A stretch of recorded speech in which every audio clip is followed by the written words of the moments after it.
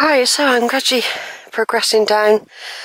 In fact, if I think about it, it's quite a steady climb up, isn't it? I don't think it would be as bad as I thought.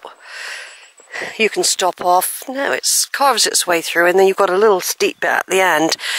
I don't think it's as bad. It's not like what I've just done earlier, coming out of Holford and going up past the dog pound and then up towards the memorial trees. That was very steep. But once again, not for long. Do you know what? I just love this place. And the one good thing, people knock Facebook, and I know we have to be careful what we share, and we don't want to offend anyone and all that, which is true. But, you know, I've met some interesting people who share this.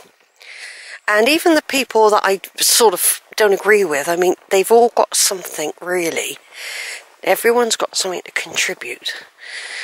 No one's holding anyone ransom or anything. You know, basically, it's different viewpoints, and that's what happens. And the thing is, what I think about anything, vulnerable people, for example, disabled people, or anything like that, is the vulnerability of animals as well. This is their home, you know, and they can't do nothing about it if human beings decide to hunt them to death. Oh, look at that stream down there, everyone. I haven't been able to sit for ages. It's just appeared. Look at that lichen on the tree there. It's a sign of health. Sign of healthy atmosphere, that is. Oh, it's a shame the sun's gone in.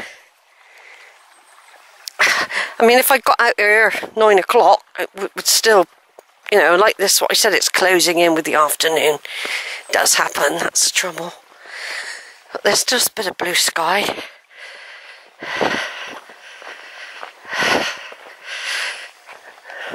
Yeah, I'm trying to get out here as much as I can before the darker evenings. Yeah, it's not going to stop me completely because I just do shorter walks in the winter. Just depends. We only have the short nights for 3 months, really. Now I'm coming up round now to what's called the Plantation, that area there, which I'll be walking up through, I imagine. You can hear the babbling brook down there. Lovely berries on the trees for the animals. And another little stream here to cross. You know, this could be quite hard to cross later on, or you need wellies or something. As the weather gets wetter. It doesn't always in the winter though. We've had quite dry winters actually. You know, they've written it's generally been very dry. These forecast people, these meteorologists and that. They don't harvest the bracken here. On the Mendips, they harvest the bracken, and it's used as feedstuff, I think. I think so. Oh, look at that lovely bush there. Look at that lovely holly bush. What a lovely view that is. Of the holly bush there, look. With the bracken in the background. What a lovely autumn scene. I'm going to stop a minute and take a picture of that. Right, off we go, folks. Those lovely trees up on the hill there, look. They could be planted there for a reason. Just walked down through the wee valley. And there's a tree there, an oak. Also very graceful on its own, looking bold and proud. I bet the sheep gather under there. The sheep are keeping away. I've seen them. Good job I seen them earlier. Because there's none down here. They're keeping well out of the way, I suppose. Poor things.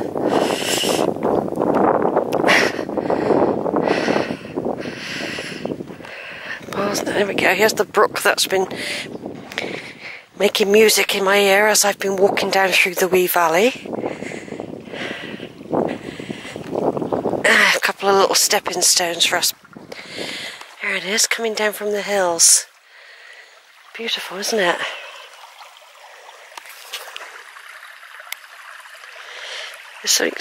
There is something magical about water.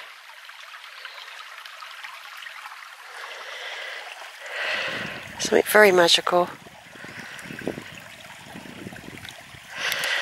Making its way.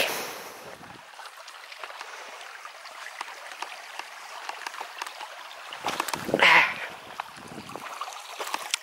Glistening in the sunshine.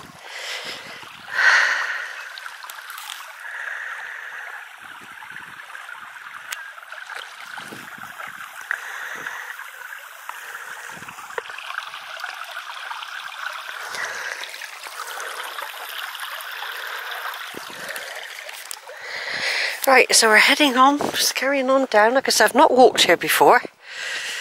It's the 18th of October 2018, just to remind people. I set off from Holford Green.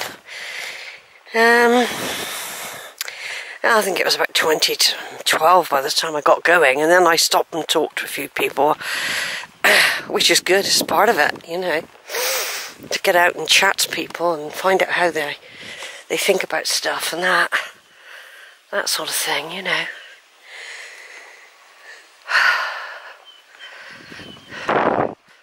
This is very pretty. It's like I said, it's taken me till I'm retired to really do these extra bits, I've always called them, which I never had time to do. When you're working full time, you've got 4 kids and a house to run and all that. Just going up the glen and back was all about we could do with small children in those days. And I was a runner anyway, I was a road runner. Marathons and half marathons, I got into that, and swimming. Those were my, and a bit of cycling. And then later I took up hockey actually. I've always been an active person and I've always loved swimming. I don't swim at the moment. I had a few problems, which I can't go, well, there's nothing too personal. It's just I had a reaction to the chlorine in water. So I can't really do that. I'd have to do freshwater swimming. Yeah, I'd done a lot of swimming. I'd done one triathlon in the past. There's Reading in Berkshire's first ever triathlon. I did that one. It wasn't a huge one, but it was still quite challenging. I was younger, of course, and I'd done 3 London marathons and another marathon and loads and loads of half marathons in the 80s. Then work really got hold. I was still studying as well. I was a very busy person, mentally and physically. And I am enjoying my retirement so much. You know, to come out here and breathe in this beautiful air and scenery is like, is a healer on its own, you know.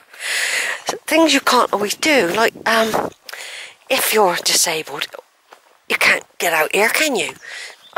If you're got no money, you know, you'd have to get someone to bring you out, and then there's I haven't got a lot of money, but I've always managed to get around, get places, you know. You just say I'm going there and you go. That's it, even if you have to save up for it. And then yeah, but what I'm saying is, when you're very old as well, I wonder if I've got to go up there. Don't know. I think we should go right down. This is what I'm saying. When you get to a situation like that, this could take you back up quicker to the beacon, but I want to go down a bit further,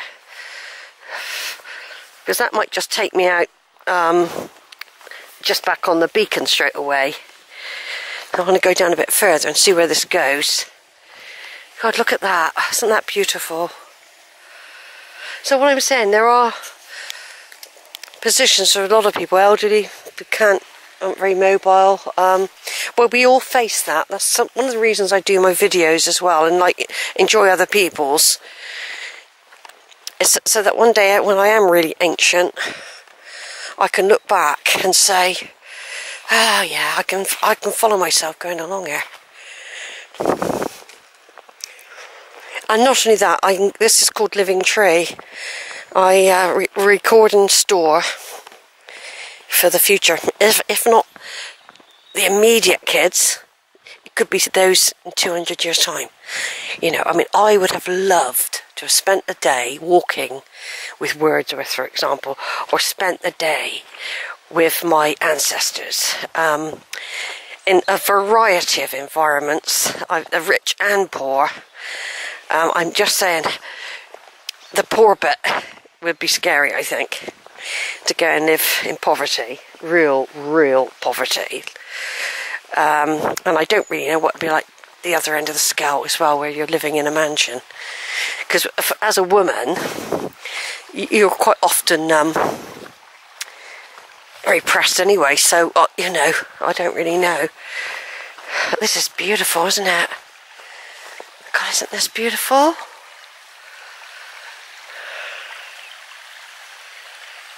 I hope the camera's picking up the sound of the water. Yeah, I want to go down to the bottom. I know there's a way up there, but that would be the cheating, wouldn't it, going up there? If it was getting late, yeah. And it's nice to know that there's a way out. But for now, I want to go down here. But I think what happens when I get down here, I'll just pick up a route I've done before when I was going from West Quantoxhead to Bicknoller village. And I had to go round, if you like, round this part of the Quantox.